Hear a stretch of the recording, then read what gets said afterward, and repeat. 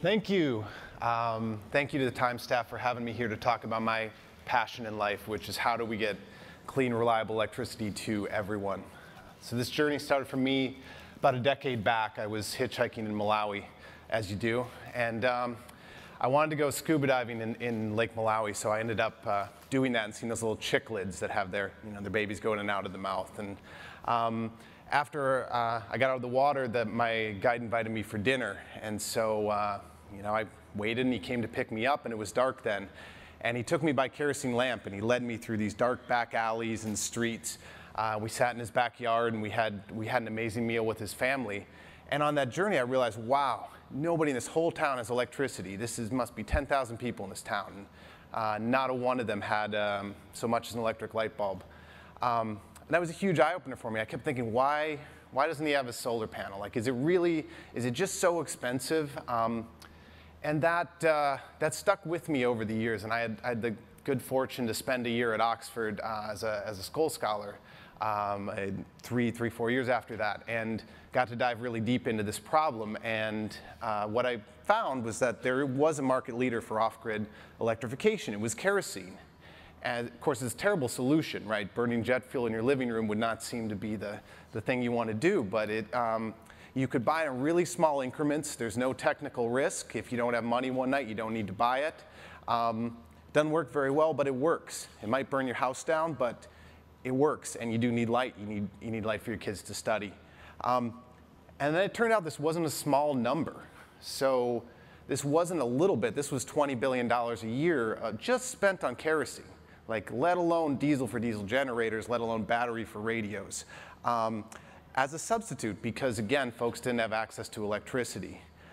So in early 2012, I'd been an e-commerce entrepreneur, so I was completely unqualified for this, and moved to Tanzania with a couple co-founders and raised a little seed capital to start this business. And we didn't go with any technology. We didn't go with any preconceived notions. We just went to sit in as many living rooms as we could and try to understand what people needed and what they already spent and work our way backwards from that. So what was the cash already being spent on, and could you give folks something 10 times better? And so as over the years we evolved and we learned from our customers, we came up with this concept of prepaid plug-and-play solar. So this is a typical bar in Ivory Coast with a fan, a TV, lights, all powered by that, nothing more than that panel on the roof.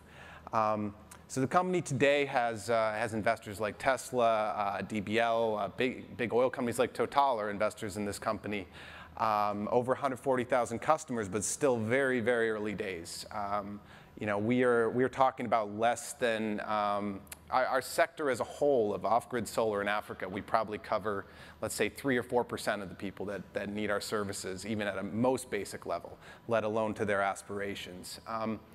So I wanted to tell you guys about two things that I've learned along the way that I thought might be interesting about solar in Africa. So one is just that this is a huge opportunity. I think folks don't fully appreciate it. So you're talking about a continent where 2 out of 3 people are not connected to the electrical grid, and that population is going to double by 2050. So we're going from 1 billion to 2 billion roughly.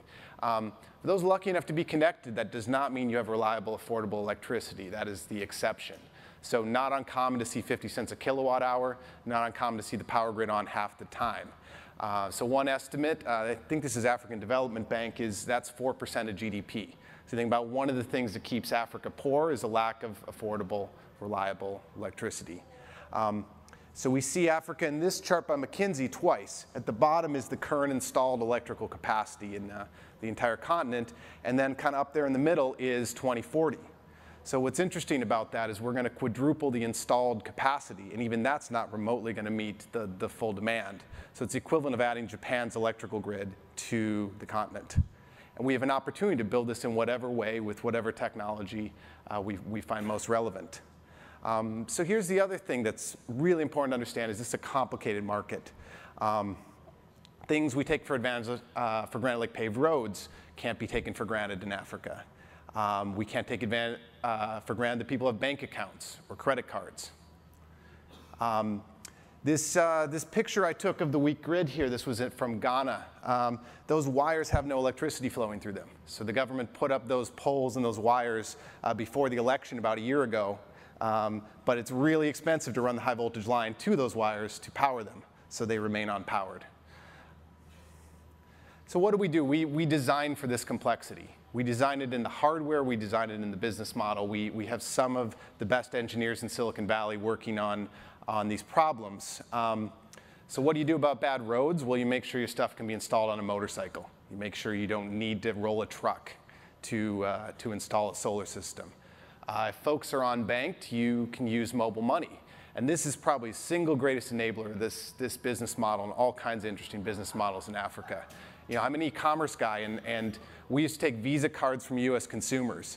A mobile money payment from a Tanzanian villager is fraud-free and half the cost. So incredibly more effective, more reliable than a Visa card from a US consumer. One other thing folks don't realize is there is microfinance in some of these markets, but it's really, really, really expensive. So you're talking about interest rates that can be in triple digits. So what do we do about that? A couple things. So one is it's a lot easier to finance an asset rather than just give folks a loan, right? So this has prepayment built in. You have to pay your monthly payment in advance for the power to come on, which is a good motivator to make your payment. And so this allows you to get very high payment rates from unbanked populations. Also designing for plug and play. Any one of us in this room could install our solar system easily. And this is a full home system. This is TV, this is fans and radios and lights in every room. We don't wire the home, for example, because that adds cost and complexity. So it's literally plug and play. And this is one other thing. You know, the market here is based around you know, net metering and policy, but the other market is really energy independence. You know, folks really care about being independent, owning their power rather than paying a bill, and that I think really speaks to people. So just want to leave you with one thought, and we'll have my email address up on the next slide if anyone wants to reach out. You know, we have an opportunity to build a bit of what I would think of as a bottom-up grid, and that's a lot of what we think about and we work on. Is there are advantages to networking of power, and there's also a lot of advantages to individuals owning energy assets, both storage and solar, right? So every one of our systems has storage built in, it has generation, and it's right where the customer needs it. So you can imagine a demand-driven electrical solution rather than a supply-driven one, and I don't think we've ever really seen this before. So thank you so much for your time. I really appreciate it.